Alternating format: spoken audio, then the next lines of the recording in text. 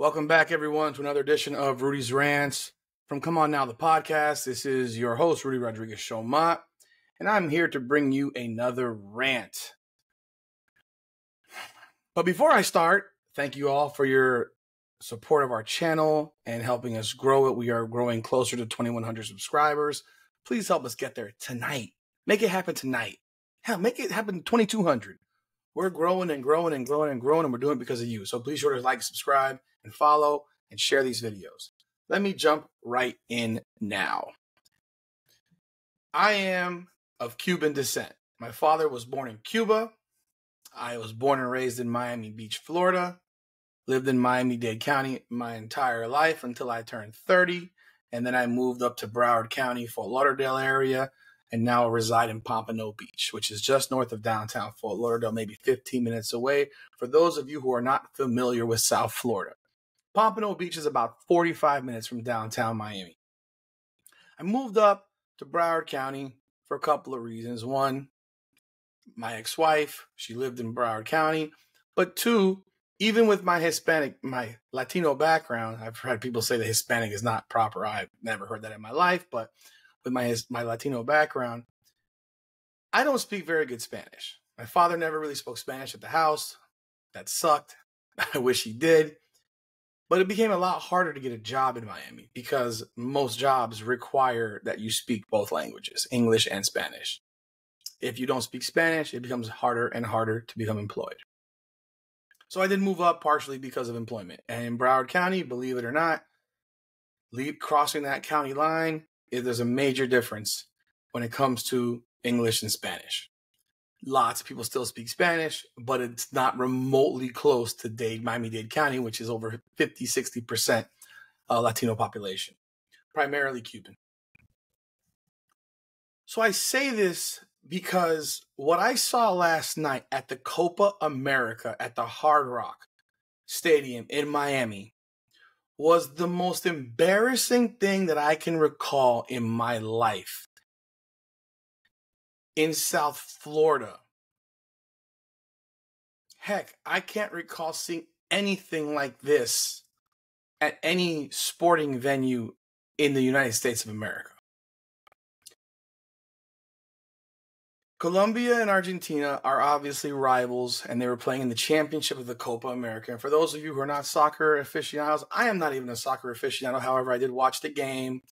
My father-in-law was here, and he's a big soccer guy, so I did watch the game with him. It was a game that, quite frankly, for me, wasn't the greatest of games. It was 0-0 for 112 minutes before Argentina hit a goal with about 8 minutes left in additional time, basically like overtime, to take a 1-0 lead and held on to win 1-0. These tickets were costing well over $1,000 for the cheap seats on the secondary market. Tickets were going for $4,000, $5,000, $6,000, $7,000, $10,000. People were buying parking passes for $400, $500, $600 just to be at the stadium, even if they didn't have tickets. I bring that up because the way this situation was handled at this arena, at this stadium, let me first show you what actually took place. Take a look at this. If you haven't seen this yet, now you get the chance to see it. Both Colombian and Argentina. Argentina's blue and white. Colombians are yellow. Climbing up to the... I would venture to guess that most of them do not. Look at these fans. Climbing through air conditioning ducts. This is outside of the stadium, right? This is outside. People climbing these fences. These fences are dangerous as hell to climb. You got Colombians doing it, Argentinians doing it. They're all doing it. I saw a lot more Colombians doing this stuff, but you got people being arrested left and right, trying to break through. There's videos of people busting through and trying to run up. The game was delayed by like 30 minutes. By like 30 minutes, no, more than that. The game was supposed to start at 8. It started at 9:15. It was delayed by an hour and 15 minutes. Can you imagine if a professional football game ever got delayed by that? Now take a look at this. This is inside of the suites area, the 72 Club in the Hard Rock. This is the 72 Club. These are the suites. This was done to this. This is an escalator into the suites. Who the hell have these people never been in an escalator before? Have they never left their home? This is unbelievable. Like this is shameful. This is absolutely shameful. What the hell is going on here? Now, look, man, I get it. I get it. Soccer fans are probably the most passionate fans of any sport in the world. Americans don't truly understand it. This is Bible for them. This is like God soccer. But this shit was an embarrassment to all Latinos around the world. This is an embarrassment. And let's be real, if these were black people, they might have been shot dead. I mean, keep it a buck. If this was a black event and there were black people doing that shit, what these Latinos were doing, they might have been shot dead by police officers. I've been seeing that up and down my timeline, and I don't disagree. These people were acting like barbarians, animals, no home training. You do not get a pass because of bad preparation by the Hard Rock Stadium. You do not get a pass to act like an animal, a barbarian, because of bad preparation by a stadium. The game was delayed an hour and 15 minutes. People were eventually let in. The place was completely full. You're climbing fences, scaling walls. People are trying to bust in without tickets. This is insane. And even if you had tickets, what would make you think it's logical to try to bust through air ducts? Every single person involved in busting through the air ducts should be arrested. What the freaking hell is going on here?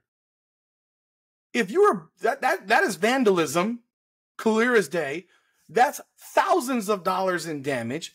The escalator, that's tens of thousands of dollars in damage. I don't care if Stephen Ross is a multi-billionaire and it's an insurance claim and all that. I do not care.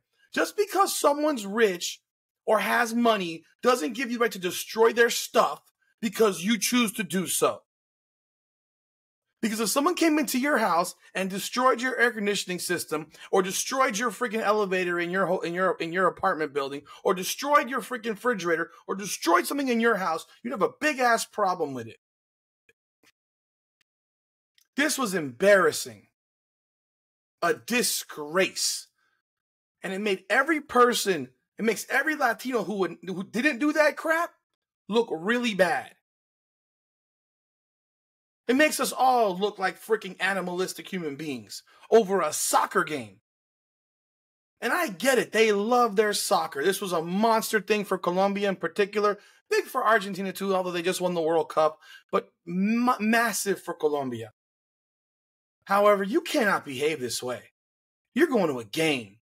Now, here's the flip side. And I'm not sitting here absolving behavior, because behavior is behavior and it does not matter. The Hard Rock Stadium has hosted multiple Super Bowls, 2 World Series, F1 for the last 3 years, major tennis tournaments. They've hosted friendlies involving Argentina and or Colombia in the past for soccer. I understand. Friendlies do not have the connotation, the implication, and the importance of what we had yesterday here in Miami. But never has this type of thing happened. I will tell you why. The Hard Rock Stadium dropped the ball big time. They failed. Because on Saturday, there was a thing in the newspaper, it was in the newspaper I read, where they said if you didn't have a ticket to the game, don't come to the stadium. How the hell are you going to tell someone they can't come to the stadium without a ticket to the game if they bought a parking pass? People were selling these things online for $300, $400, $500, $600. People who couldn't get into the building, like they do in American football every freaking weekend, college football every freaking weekend, will go tailgate for hours and hours and hours and want to party with their friends. They might not go into the game, but they're there to party and tailgate. And what is the difference? And they'll watch the game on TV in a setup outside of the stadium. This is exactly what happened when Edmonton played the Florida Panthers. The game was going on inside. There was a massive area outside in Edmonton where people were watching the game basically in some large area outside the stadium, the arena. what in the world is going on here? So they say don't come. Well, people ain't listening to that. They're gonna come. They bought parking passes, and even if they didn't buy parking passes, they took whatever way to get there. People wanted to be at that building with or without tickets, and they wanted to be part of the event and be part of the party. So for the Hard Rock to do this the day before and think that anyone's gonna listen to this crap is absolutely insane, right? Later on, they did bring out televisions. They had big screen monitors, and they put them out there because the people were not going to leave. They weren't going to miss the game.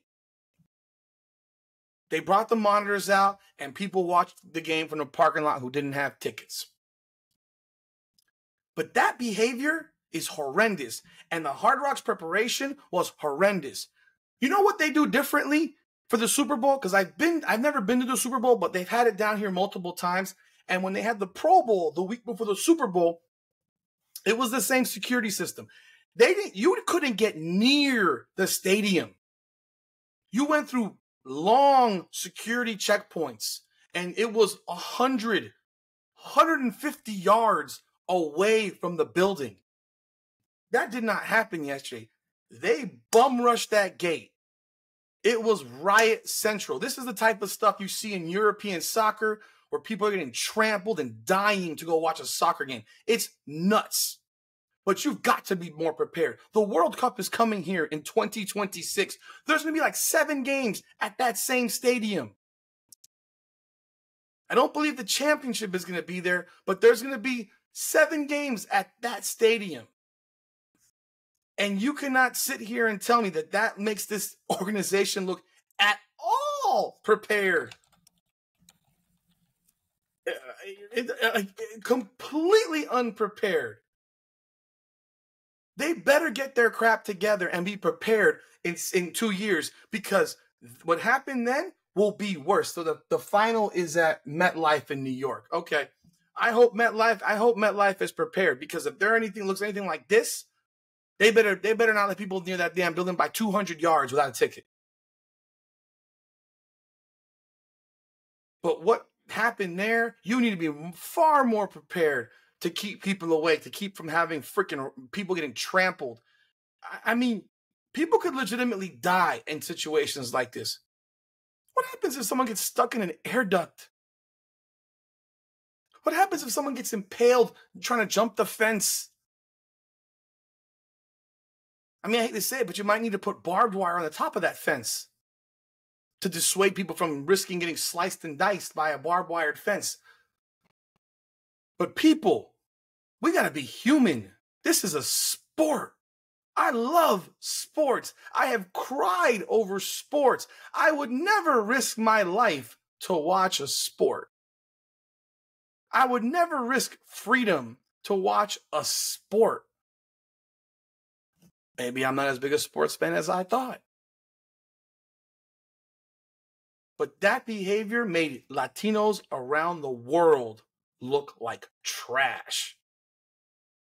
Those of you who were involved in that, you should be ashamed of yourself, and all of you belong in jail. All of you belong in jail. Absolutely ridiculous behavior. There was video of people just randomly ripping popcorn bags in the concessions area and just throwing them in the air. There's going to be a mess as it is from the game, but why are you doing that? For what reason? Do you have no home training? No one's asked you to clean up under the seat after the game, but to just pick up stuff and just throw it everywhere in the concessions area just because? What is the point of this? But Hard Rock, you better be more prepared with far out checkpoints. Don't let people near the building.